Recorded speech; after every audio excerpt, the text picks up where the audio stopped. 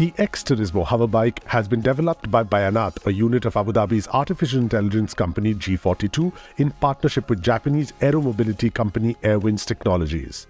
The bike weighs 300 kilos, can soar up 20 meters into the sky, hit speeds of up to 80 kilometers per hour, and can fly for up to 40 minutes before it needs to refuel.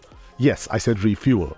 The bike has a turbocharged 4-stroke Kawasaki gasoline motorbike racing engine delivering 230 horsepower. 4 electrically powered side fans control the vehicle during flying.